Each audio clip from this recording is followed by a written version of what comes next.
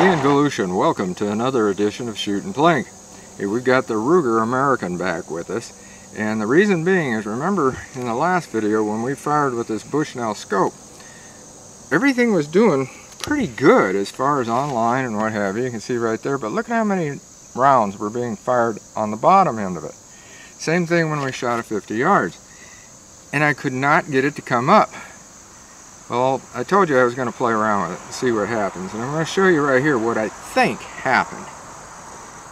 This right here is, of course, your zero adjustment out here, but a lot of them you actually turn this, and you can turn this one to adjust it, but I think it was slipping, so I stuck my fingers in here into this thumb area and turned it up that way.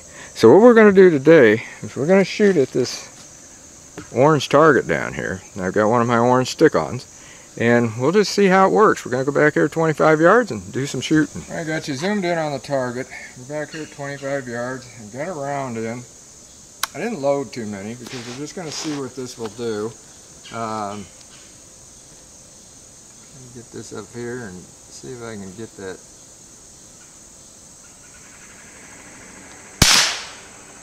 Okay, that hit pretty doggone close to the bullseye. Just slightly low. I'm using CCI quiet ammo, but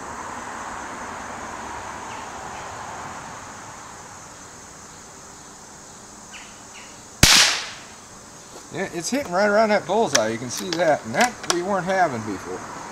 Before it was all going right down below. I could not adjust it.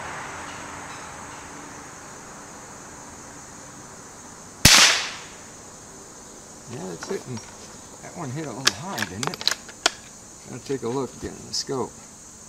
Yeah, that one hit just a little high for some reason. That must have been a flyer.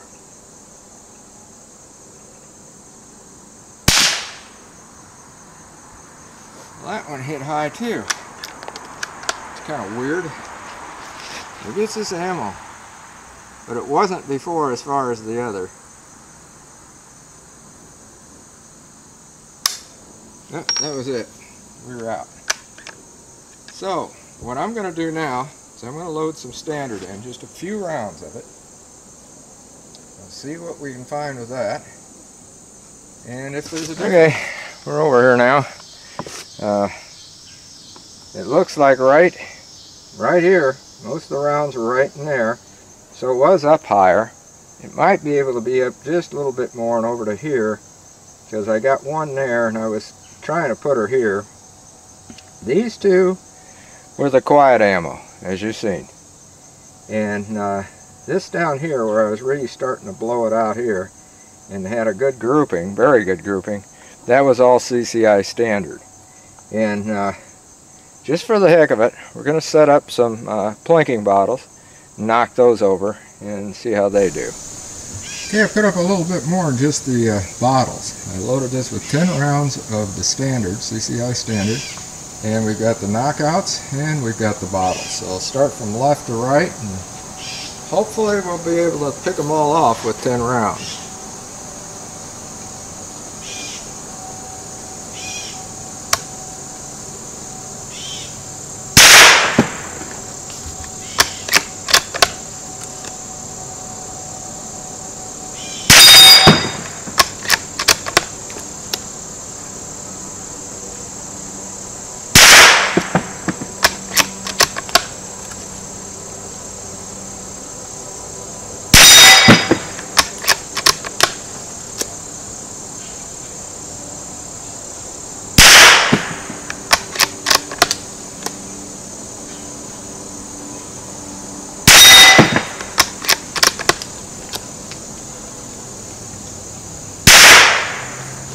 One didn't go over.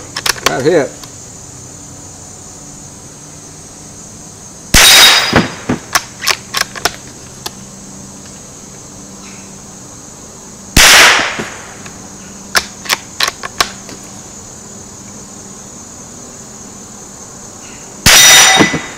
Okay. No, that was the last one. Yep. Alright, it seemed like it did pretty good on that. I mean, without a doubt. There was just this one. And I really think that where it hit is right here, right close to the zero in the middle. The reason being I say that is because that's the dirtiest spot, and I had them turned this way. Whatever it hit, it did not flip it out, and hitting right there, a lot of times don't on these. They're kind of weird. You'd think they'd come flying out. But I had this slightly turned so that this tab was over this way, and it may have caught. I really don't know why these don't come out. But sometimes I'll hit them and I was like, well, what's the deal here? Because you've seen it vibrate when it hit. And maybe, well, I don't know if you've seen it or not where it actually hit. But the others, now the bottle, I was aiming for here. I was aiming at 2 spots on these bottles. One was here, and the other one was right here. So whichever way it was, both of these look like fairly fresh ones. And either way, it hit pretty much where I was aiming. So it took them out. It did pretty good on it. Like I said, just that one wouldn't fall out, and really don't know why, but I know I hit it. And that's evidently just so that you know, if you have a problem, if you get one of these Bushnells, or maybe any of them, that would have this sort of a thing where it might be a little loose on that outer ring. Because what I discovered, I started turning it, and it turned 4 clicks without actually turning that center thumb adjustment. I don't know if it's supposed to do that or not. I presume it's not. I'm going to look a little bit more into this. There is an adjustment that you can take it back to 0 by loosening a screw and doing it. It's much different than what the Skinner side is. The Skinner side's really super. You just take it, pick up the ring, turn it, and that's it. You don't do that with this. You got a screw that you got to loosen. It says be very careful about loosening the screw. And perhaps it was loosened in the factory. Who knows? But it definitely did not turn with the center thumb area. So I got in there and turned it a little, and I think that's how I got it up, and now we're doing pretty good with it. And the thing I like about this scope, you know, not to cut it down, because it's pretty doggone good scope, good and clear, but what I like about it is it's got a 12 all the way up to 12, from 3 I think it is, or 5, no, it's 4 to 12. I forgot because I got several scopes all at the same time. And up here, the parallax, whatever yardage you're shooting, you just adjust it to that. As you can see right there, I got it set for about 20. I should have had it set between the 20 and the 30, but that made any difference. Knocked that over, didn't I, without shooting it. Thank heavens I didn't get my glasses. Anyway, that's it. It worked.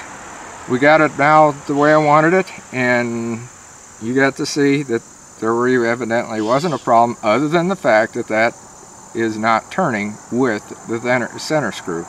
So you got to watch that. So until next time, shoot safe and have a great day of plinking.